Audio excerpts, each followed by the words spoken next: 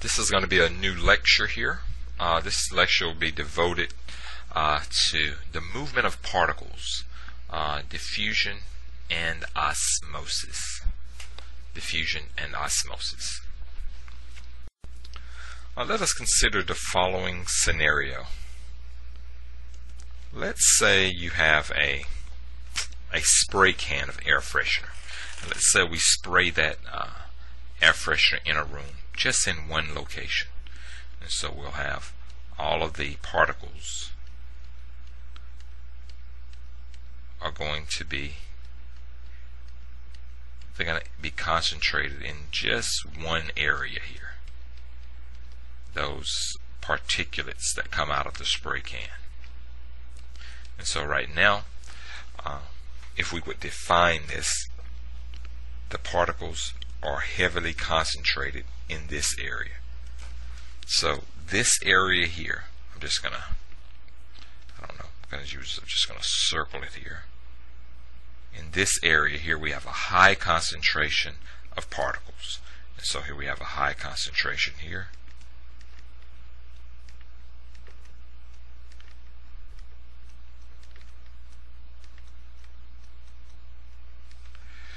So in the rectangle there, we have a high concentration of particles. Outside the rectangle, we have a low concentration of particles. A very low concentration. And so it would actually be better if I took this high concentration here. Okay. And we're going to put the high concentration of particles inside. So there's a high concentration of particles inside of the rectangle, and there's a low concentration of particles outside the rectangle. That makes a lot of sense. However, these particles, this difference in concentration cannot be maintained. Something is going to happen, and that something is this. This high concentration of particles is going to start to, let's put it right in the middle here. That high concentration is going to start to spread. It's going to spread from an area of high concentration out to an area of low concentration until you have these particles all over the room. Okay? Again, the particles are going to spread from a very low concentration, a very high concentration from the area where there's a high concentration, and they're going to spread to an area where there's a low concentration until they fill the entire room. And there is a name that's given to this process, the process by which particles move from an area of high concentration to an area of low concentration. Okay? And that process is called diffusion.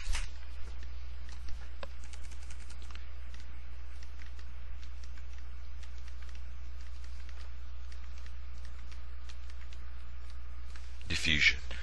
The movement of particles from an area of high concentration to an area of low concentration.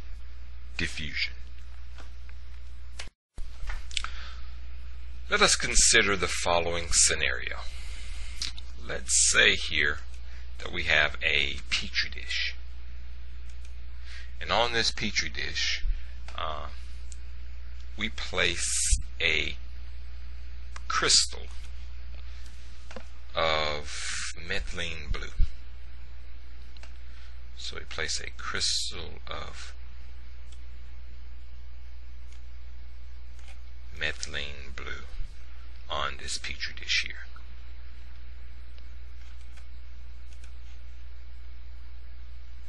Okay, there we are. Now, over time,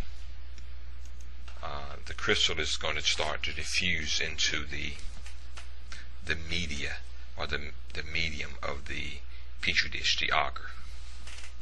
And it's going to eventually look something like this.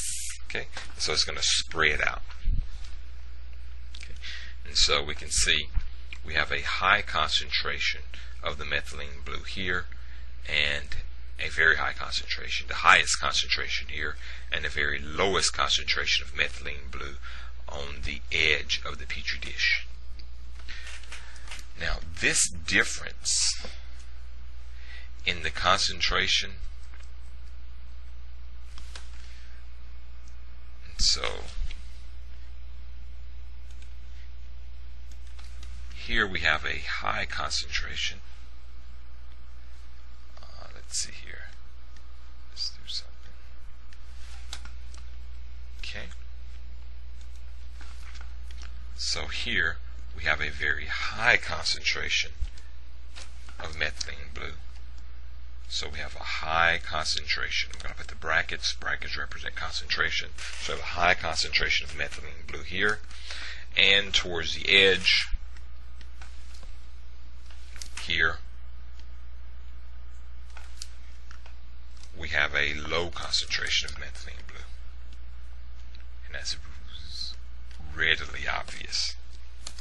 Okay, now, the difference between that high concentration of methylene blue and the low concentration of methylene blue, that difference is called a concentration gradient. That difference is called a concentration gradient.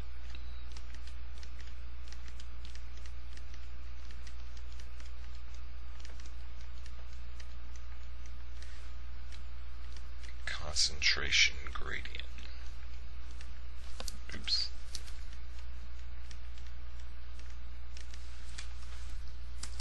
Okay. Now things always move down the concentration gradient.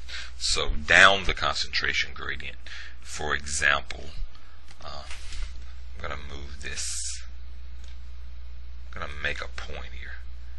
So I need to do this to make a point. I'm going to move this over here.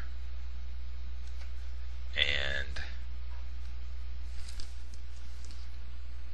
I'm going to rotate it because I need to make a point here.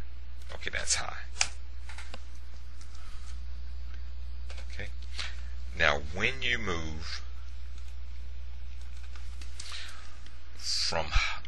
from high to low, you're moving, if I move this direction, I'm moving down the concentration gradient. So I'm moving down the concentration gradient because I'm moving from high to low. Now if I move here from high to low, I'm still moving down the concentration gradient because I'm moving from high to low. However, if I move from low to high this way, I'm moving up the concentration gradient. Okay, and that's what we're just going to stop there. These are just some terms you need to know in reference to a concentration gradient. And particles spontaneously move down the concentration gradient. For example, if you spray an aerosol can of air freshener, the particle's going to move down the concentration gradient from a high concentration to a low concentration.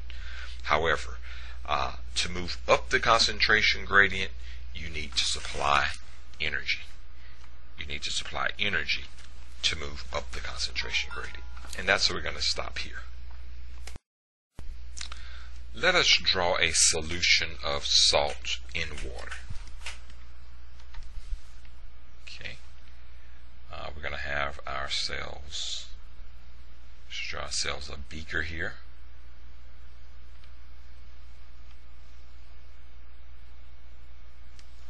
And this line will represent water.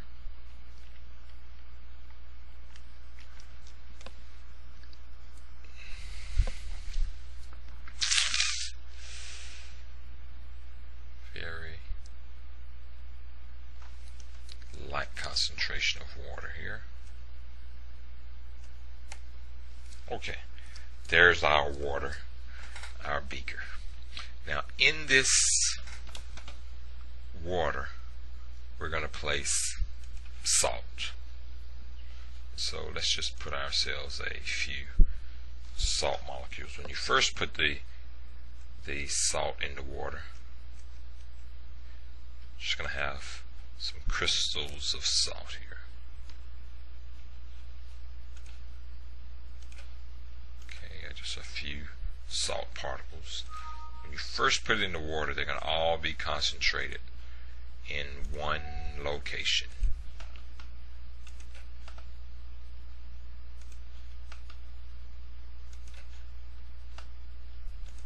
Okay, so here is our salt crystal in water. Now, there's a very high concentration of salt crystals here. However, over time, these salt crystals are going to start to move away from one another. Let's see here. They're going to start to spread out and get as far away from one another as they can. These salt crystals are going to start to move away from one another. So they're going to move from an area of high concentration to an area of low concentration until they fill up the container. This process, by which particles, even in a solution, move from an area of high concentration to an area of low concentration, this process is called diffusion.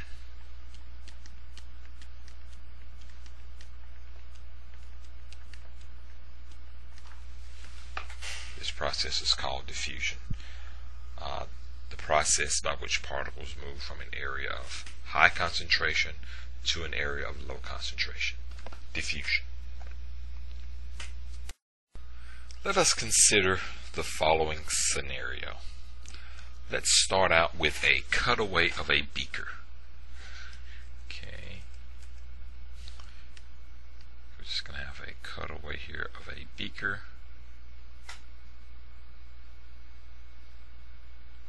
Okay, there's our cutaway of the beaker.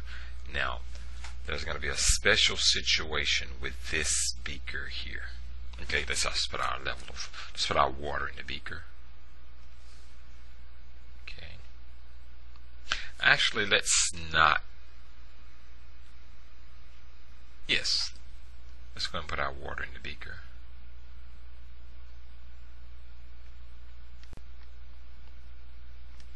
There's our water, and let's give this water kind of a really light color because we don't want it to be overbearing.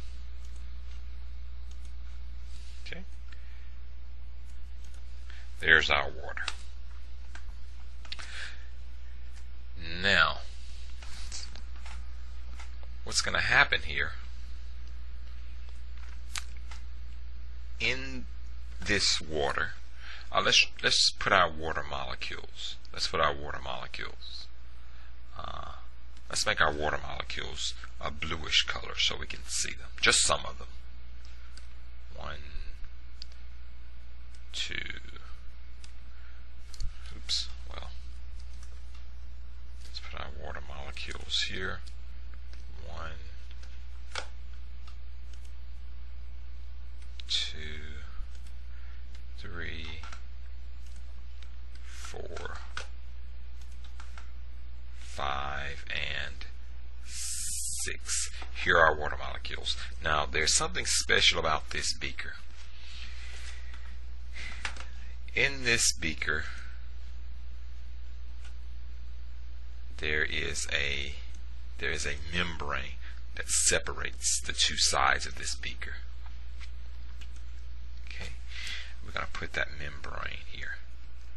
This is called a semi-permeable membrane, and it separates the two sides of this beaker. Now this membrane is just going to be completely permeable, not a semi-permeable membrane. And so we want the openings. We're going to have openings in this membrane. They're going to be large enough for water molecules to pass through. They're going to be large enough for water, and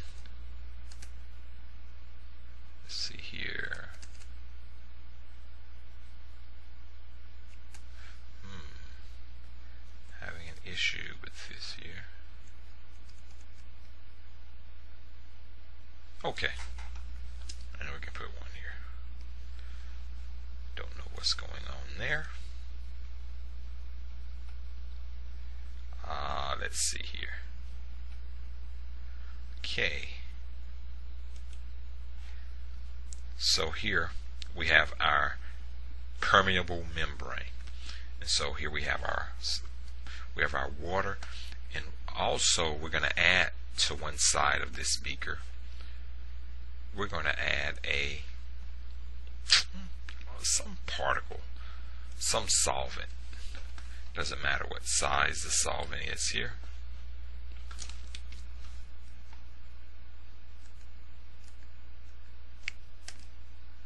Okay.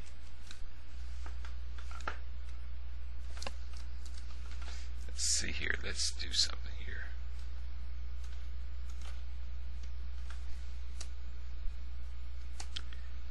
Okay. Let's put our particle here.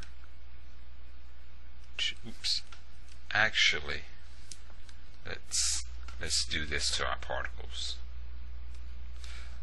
When we first put it in, it's going to be just a crystal. So all of the particles are going to be concentrated in one location.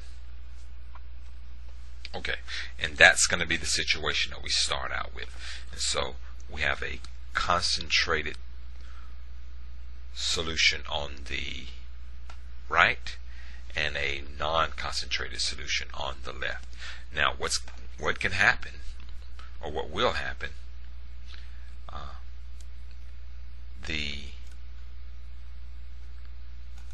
the water molecules, because it's more concentrated on this side, the water molecules of course can move to this side, and some of the solutes, they'll start to spread out.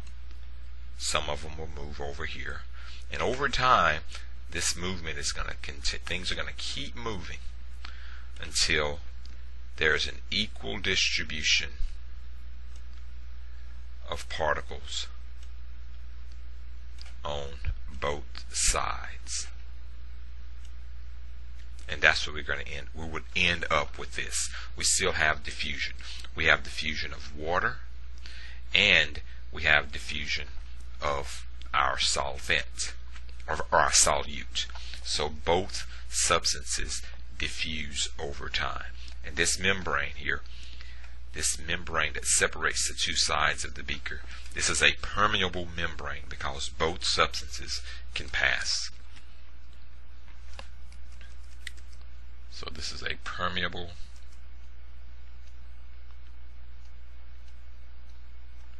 membrane. Actually, I don't like that there. I want to put this here. We have a permeable membrane.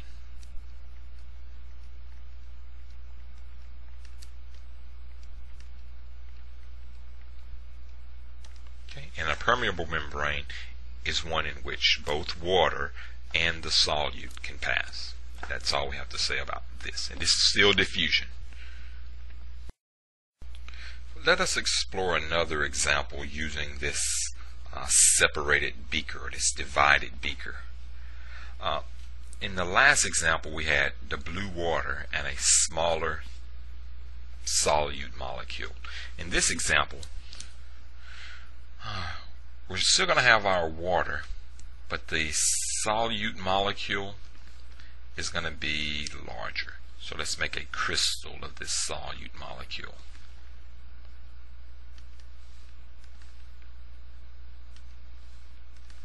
Okay. And there's our solute molecule. Now, just as before, we have a very high concentration of solutes on the right side. However, in this example, the solutes are too large to pass through the membrane. And so the only thing that the solutes can do in this case is to spread out as much as they can here to make a solution on the right side. However,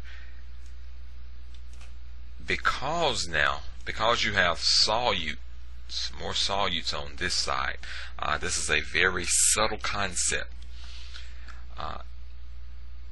The concentration of water on this side is not as high as it is on the left side. Left side, the water is pure, so it's very highly concentrated.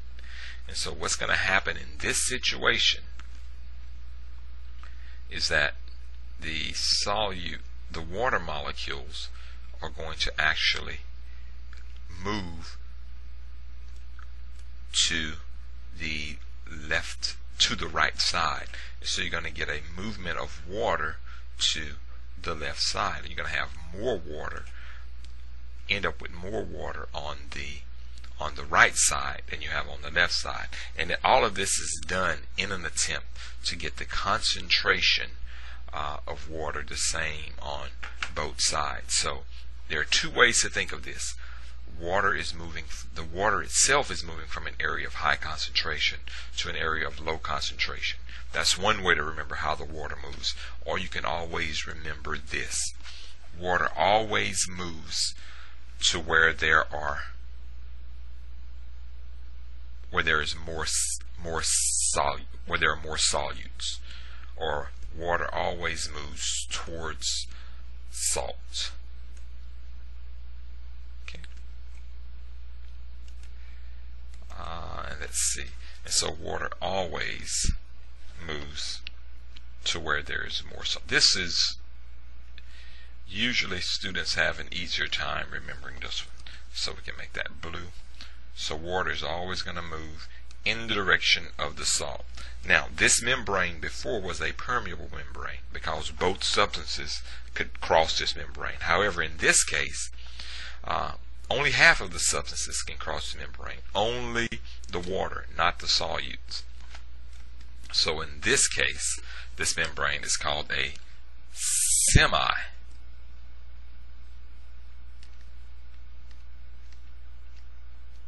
This is a semi-permeable.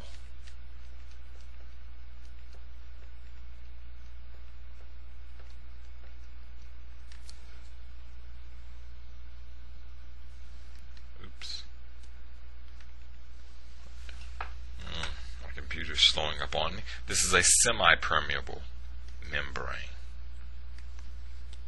I don't know what I'm doing. A semi-permeable membrane. And that's what this is here, because only half of the substances can cross that membrane. And now in this, using a semi-permeable membrane, only the water can move. And so the movement of water from an area of high concentration to an area of low concentration across a semi-permeable membrane is given a special name. And this is a very special name in cell biology, and a very special name in anatomy and physiology, and that's called osmosis.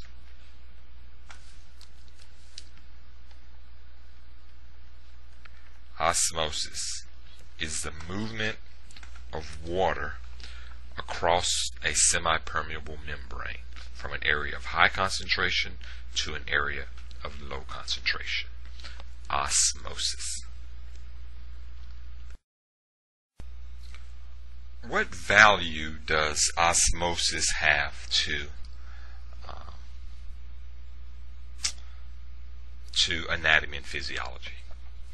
Okay, consider this. Let's say we have ourselves a beaker.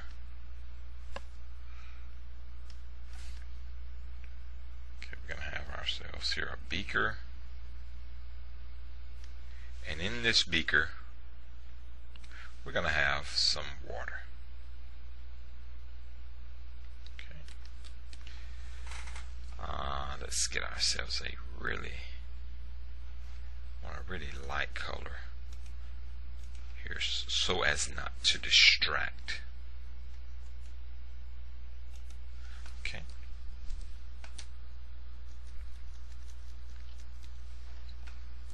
Okay, there's our water.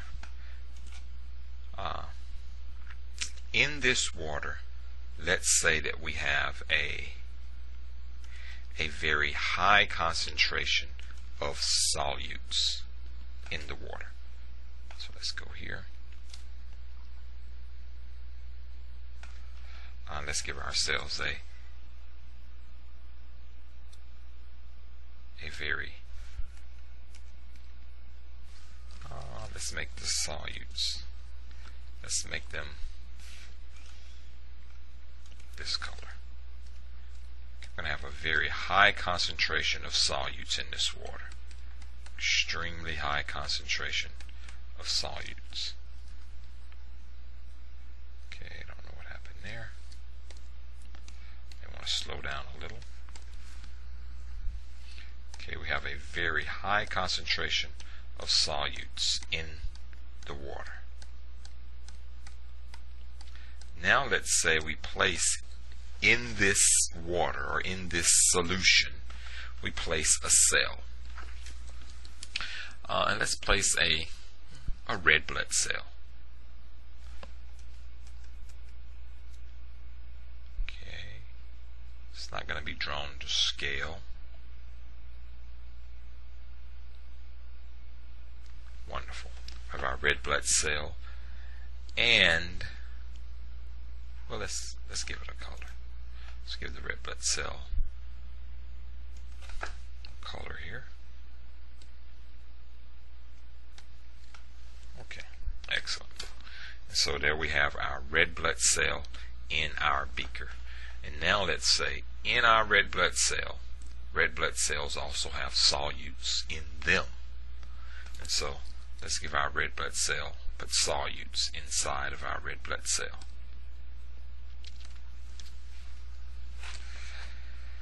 Now let's do some comparisons. It should be readily obvious that the concentration of solutes in the beaker, or in the solution, is much higher than the concentration of solutes in the red blood cell. When this is the case, a solution that has a concentration greater than that of the cell, that solution is called a hypertonic solution. A hypertonic solution. So this solution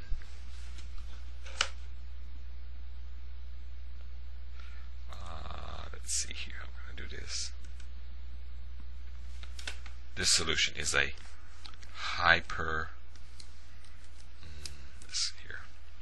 this is going to be a hypertonic solution. Don't want to get the right color here.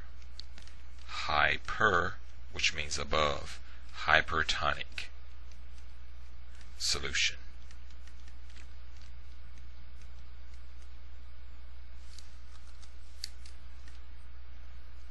So this is a hypertonic solution here. Now what's going to happen to the cell? Okay, let's just make ourselves a copy of this one here so we can examine this. So we're going to bring everything, well, we're going to bring everything over here. And so over time, what's going to happen? Okay. The solutes, or the water, remember, water always likes to move to where there is more salt. So what's going to happen over time, the water is going to, let's actually show that using this one. The water is going to actually leave the cell, and it's going to go, that's not really a good color. It's going to leave the cell and go into the solution in an attempt to try to dilute the solution to make it the same as the cell.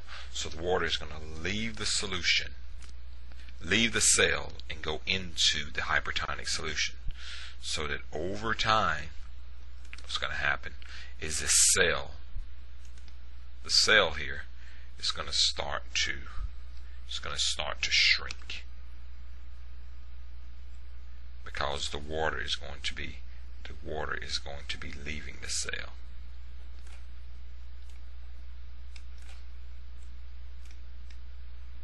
Okay. And this process of the shrinking of this cell here, this is called crenation. Crenation. C-R-E-N-A-T-I-O-N.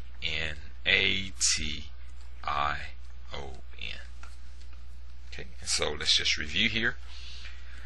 If you place a cell into a solution that is more concentrated than the cell, that solution is called a hypertonic solution. And what's going to happen, because there are more salts in the solution, the water is going to want to move where there's more salt. So the water is going to leave the cell and go into the solution. And the cell will eventually shrink and shrivel up, and that process is called crenation. It's also called, and so in crenation, the cell shrivels.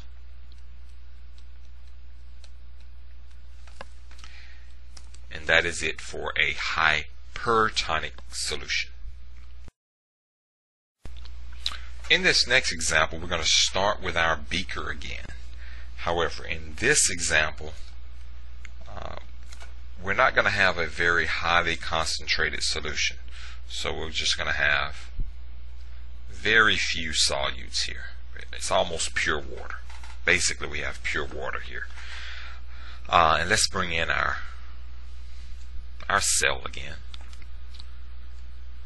Let's do something here. Let's make the cell a little more concentrated, just so we'll know. In this example, the cell is more concentrated than the solution. Okay, and that's our scenario here. Now, or the solution is less concentrated than the cell.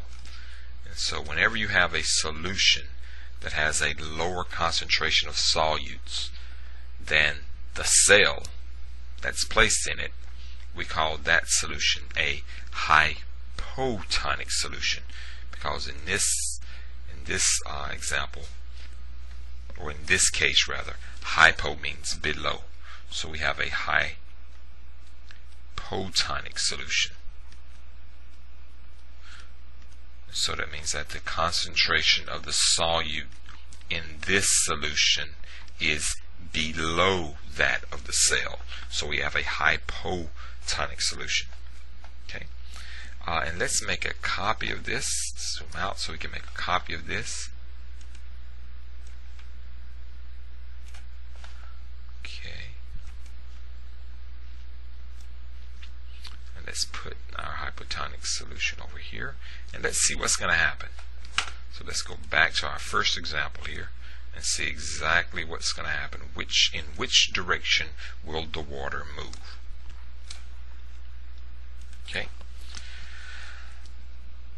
Because there are more salts inside the cell than there are in the solution, the water is going to move into the cells, or osmosis is going to occur in a direction inside the cell.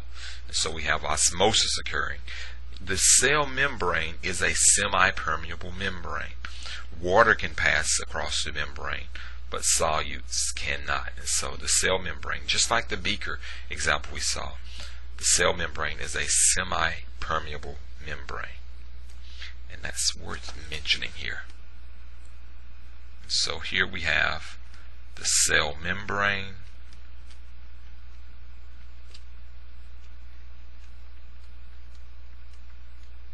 and it is semi-permeable, which means that water can cross, but other solutes cannot. Okay. Now, when the water moves into the cell, something is going to happen to this cell here.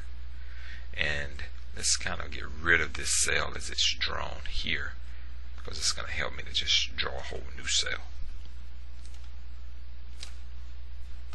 And so what's going to happen?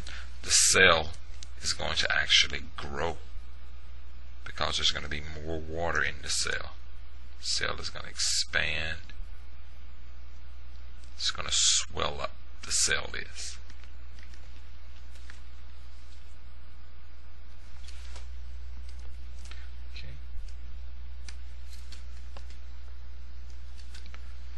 Okay, and the cell is going to get larger.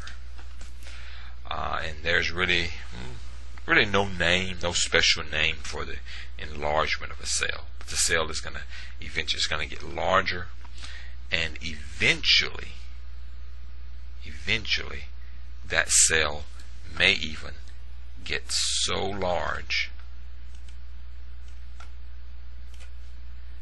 I'm going to actually draw another,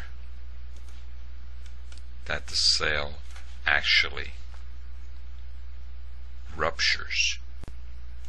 And I don't know how to draw a rupturing cell, so it's going to just, the cell is going to rupture here. And so now the contents of the cell are going to start to, they're going to start to spill out. So the contents of the cell are going to start coming out. And so the cell will eventually burst. Okay? And that's what happens if you put a cell into a hypotonic solution, a solution in which the concentration of solutes is lower than that of the cell. And so the water is going to want to osmose into the cell. And it's going to cause the cell to swell, and eventually the cell will burst. And so this is a hypotonic solution. Let's look at the last example of osmosis across the cell membrane. Shown here, we have a cell, and in a solution in which the concentration of solutes is equal to that of the cell, or about equal to that of the cell. Such a solution in which the concentration of solutes inside the cell are the same as that of the solution, such a solution is called an isotonic solution. Iso means the same, so this is an isotonic solution. And so where is going to be the net move? In which direction will we have osmosis, or the net movement of water? In this example, water will move. Water will move into the cell, and water will move out of the cell. Water will move in, and water will move out. There will be movement of water. There will be osmosis across the semipermeable membrane, but there will be no net movement of water. And so the cell size, or the cell shape, does not change. And so in this example, there will be no osmosis.